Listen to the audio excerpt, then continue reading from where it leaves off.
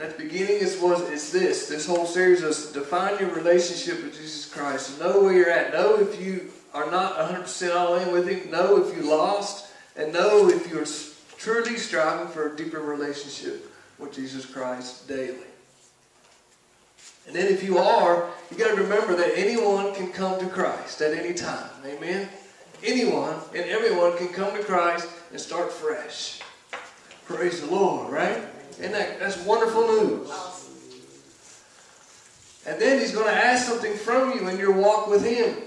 Give me more. Yada. Right? Know me and let me know you. Open up your chest. My son went and seen some Legos this week in the museum. And they got a Lego picture of a guy with his chest open and Legos. And Ethan told me yesterday, he said, Dad, that'd be a great sermon to preach on how to let God know your heart. Amen. Let Him know you. Let Him come in and embrace you. Let Him know. Yada. Know me. Now last week we saw the power of the cross, right? We seen what it meant to take up your cross. That means some days when you wake up and you take up your cross daily, some days you want to suffer for the kingdom. But you realize that it is finished already. You have won because of Christ. And so you can strive every day to serve Him. Amen? But why is that? Because of this. Jesus Christ is more than rules. He's enough. Amen? He's more than rules. He's enough. He come to fulfill the law. That's why law, the L plus the G equals the E. The law plus grace equals enough. We got the law. We need some grace. And that grace is Jesus Christ. And guess what? He makes it enough. Because He's enough that now you understand that the rules are not rules. They're just helping you fall deeper and deeper in love with God. Amen? Amen. Luke 9:23. If anyone comes after me, he must deny himself, take up his cross daily, and follow me. And that's where we're at, is to follow me. And we're at the end. Rules. When we think about rules, where do they come from? Where do rules come from? They come from our mistakes and from us pushing the limits in life. I try to tell people daily at work, why you got so many rules? Because we got a board up that's got 15 to 20 rules. And there's more than that, but these are the main ones you need to follow. And they're like, why you got all these rules up here? I said, because you put them up there. You could come here and relax. Instead, you push the limits of life and say, all right, we're going to stop you from doing that, so we'll have a good day, so obey that rule. So the Ten Commandments, where did the Ten Commandments come from? It come from our mistakes, people doing whatever they want. And so Moses got with God, and God says, give them these rules here. So if they will listen to these rules, they can have fellowship with me. And that was a powerful moment, wasn't it? Imagine Moses being up on, coming down with them tablets and saying, this is what He wants from us. But ultimately, there's a choice to obey them rules. But we need more than rules, doesn't it? If we just see a wall all the time, see the rules, it feels like they're just pointing a finger at us, right? Do this, do that, you do this. Because rules don't inspire grace. Do they? Rules don't inspire grace. Because according to anything in life, if you break a rule, what are you supposed to be? Punished, right? There's supposed to be a cause and effect. If you do wrong, here's the result from that. But if you obey the rules, nothing happens because there's nothing been done wrong. If there's no relationship there, if you just look at the rules. Let's go to John 8.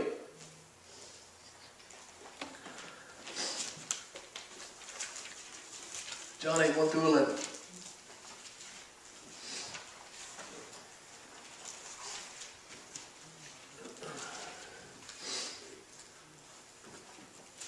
Then Jesus went to His own home. Jesus went to the Mount of Olives. At dawn he appeared again in the temple courts where all the people gathered around him, and he sat down to teach them. The teachers of the law and the Pharisees brought in a woman caught in adultery. They made her stand before the group and said to Jesus, "Teacher, this woman was caught in an act of adultery. In the law, Moses commanded us to stone such a woman. Now what do you say?" They were using this question as a trap in order to have a basis for accusing him. But Jesus bent down and started to write on the ground with his finger. When they kept on questioning him, he straightened up and said to them, "If any one of you is without sin, let it be the one first to throw a stone at her." Again he stooped down and wrote on the ground. At this, those who heard began to go away at one at a time, the older ones first, until only Jesus was left. When the woman was still standing there, Jesus straightened up and asked her, "Woman, where are they? Has no one condemned you?" "No one, sir," she said. "Then neither do I condemn you." Jesus declared, "Go now and leave your life of sin."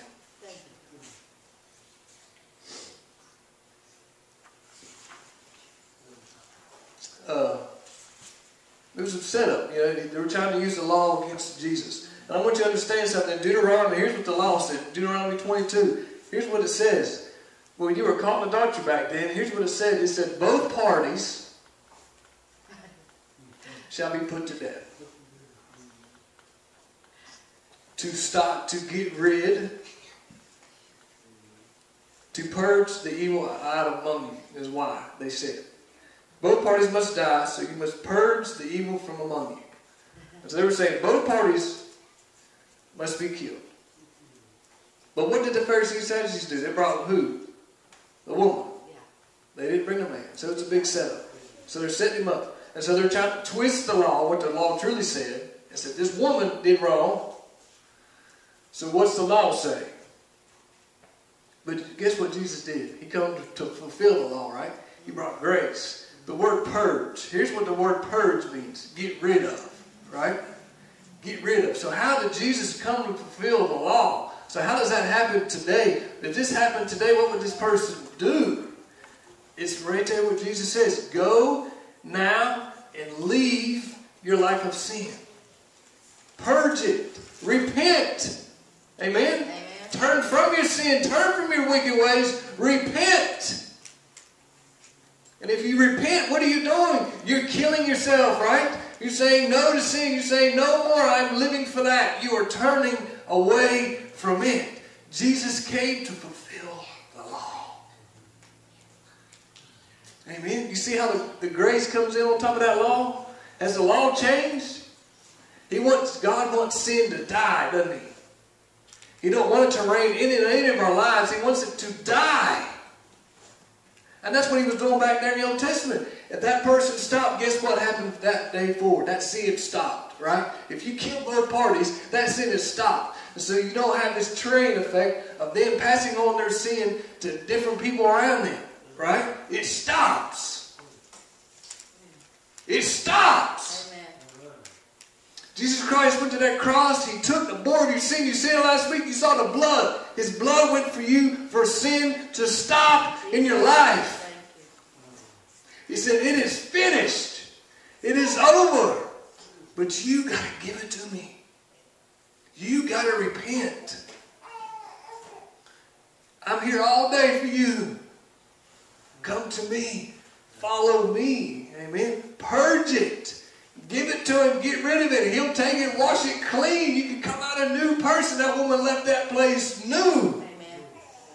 We all can leave whatever we got and become new. Amen? That is good stuff. We ought to be standing up shouting hallelujah. Because that's what we strive for. We strive for freedom in our hearts. We strive for love. And the only way we do this is if we get rid of stuff. If we give it to Jesus Christ and say, take this from me. And there's two ways to look at Christianity in this. And this is what we're looking at. And this is what I'm trying to pass down to my kids. This is what it is. There's two ways to look at Christianity. There's this. Let's just keep the moral code. My kids could grow up in church all day, all our lives and say this to you. Well, I've been taught to keep the moral code. Do the right thing and things will come to you. If my kids grow up that way, guess what they're going to do? They're going to run, run, run. I hope as my kids grow older that they will see Christianity is following deeper in love with Jesus Christ daily. Because if they fall in love deeper with Jesus Christ, guess what they're going to do? They're going to obey His rules. And if they mess up, guess what they're going to do? They're going to come back and say, Lord, help me get rid of this. Man, Jesus changed everything. Amen. He made it so much more than what people say it is. The law has no relationship. If you look at that law, it has no relationship with you. But if you look at Jesus Christ and you understand what He did, a follower is going deeper with Jesus Christ. Jump back to John 6. John 6. I touched on this the first week. We're going to look at another part of the passage briefly. John 6, starting at verse 25. Before I read it, I'll give you a little back information. Jesus just fed the 5,000. People are following Him. He's teaching to them. He's feeding them. And honestly, the 5,000 is really 15,000 because they're just counting the men. They're not counting the children and the moms that were with Him. So they're estimating 15,000 people Jesus fed from heaven. The manna come from heaven. 15,000 people fed. Jesus gets away from everybody. He goes and prays. He comes back. He walks on the water. People see Him. He tells them, do not be afraid. He's with the disciples. And here we are, verse 25. The people coming, they found Jesus, they're coming back to Him. It's the next day. So guess what? If you ate in the morning, are you going to be hungry if you ate yesterday evening, you're going to be hungry the next day, right? And so they're looking for Jesus. They're looking for Jesus. Why? They're hungry. They want to eat again. There are 15,000 people away from everything. They want to get fed again. Jesus called out from heaven again, do this miraculous thing, we can get fed. When they found Him on the other side of the lake, they asked Him, Rabbi, when did you get here? And Jesus answered, I tell you the truth. You are looking for me not because you saw miraculous signs, but because you are at the 8 loaves and had your fill. Meaning you want some more. Do not work for food that spoils, but for food that endures to eternal life, which the Son of Man will give you. On Him God the Father has placed His seal of approval. Then they asked Him, what must we do to do the works that God requires? Jesus answered, the work of God is this, to believe in the one He has sent. John 3:16, believe, right? Believe that He come for you. Luke 9 is accepting. So they asked Him, what miraculous signs then will you give that we may see it and believe you? What will you do? Our forefathers ate the manna in the desert, as it is written. He gave them the bread from heaven to eat. Do you realize that people just slapped Him in the face? The people just slapped Jesus in the face. What did Jesus just do the day before? He fed 15,000 people with a fish and some bread. Is that not a miracle and a sign and a wonder? It is. Jesus tells them now, follow me. Guess what they say? Well, give us another miracle. Give us another sign. He's like, what? What? Jesus said to them, I tell you the truth, it is not Moses who has given you the bread from heaven, but it is my Father who gives you the true bread from heaven. For the bread of God is He who comes down from heaven and gives you life to the world. Sir, they said, from now on, give us this bread. Then Jesus declared, I am the bread of life. He who comes to me will never go hungry, and he who believes in me will never be thirsty. He's trying to get the people to look past the physical. I am here for you. I am here. Jesus, guess what? Honestly, Jesus is not about signs and wonders right now. Today, He's not about signs and wonders. What is He about? He's about being in each one of your lives. Amen? Touching each one of your lives. Healing each one of your lives. If that were true, there would still be great big events where people will come together and just a great pouring or something would happen. But it's not like that right now. It is individual. And that's more powerful. Isn't it? Because one person can pass it on. It's like the game of telephone. You can pass it on, pass it on, pass it on. Amen? You can pass on what God is doing.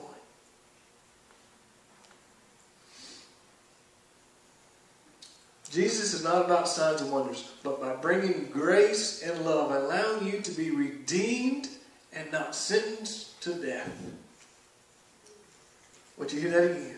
Jesus is not about signs and wonders, but by bringing you grace and love and allowing you to be redeemed and not sentenced to death.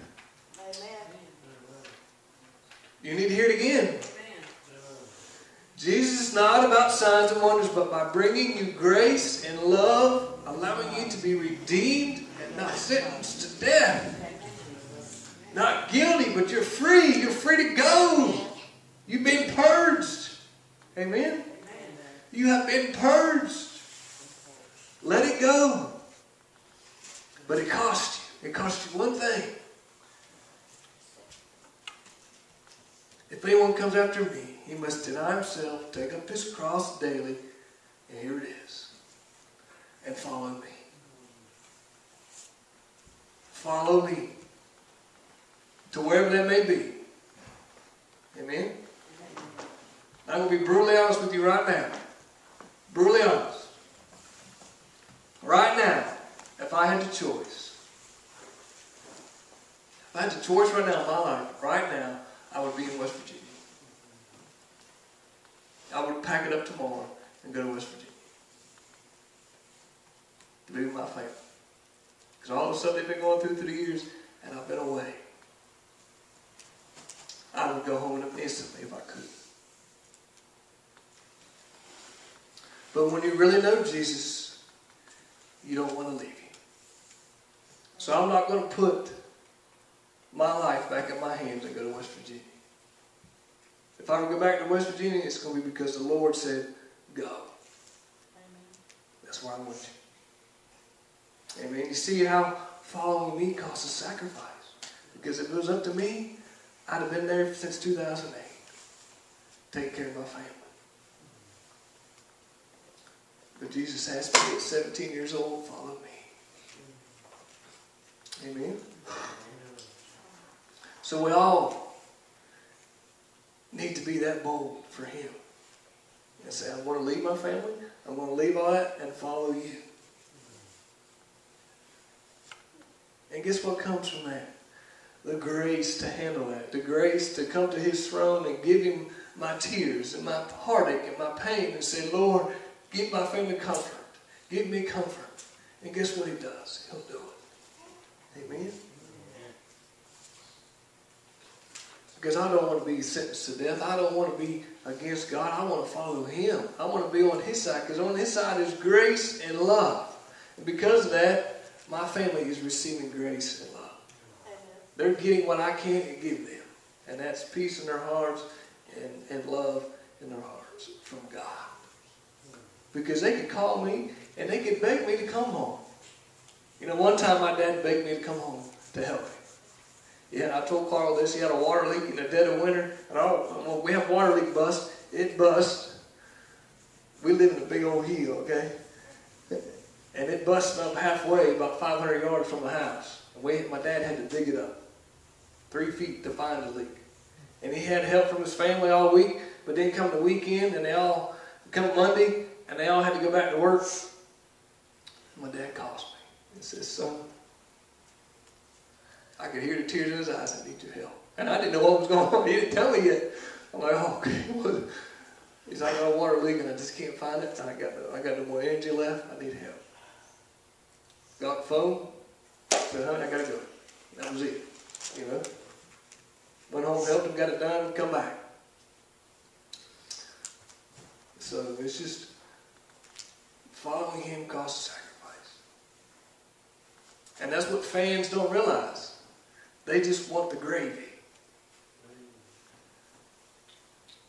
True Christianity is, I want potatoes with the gravy. Amen?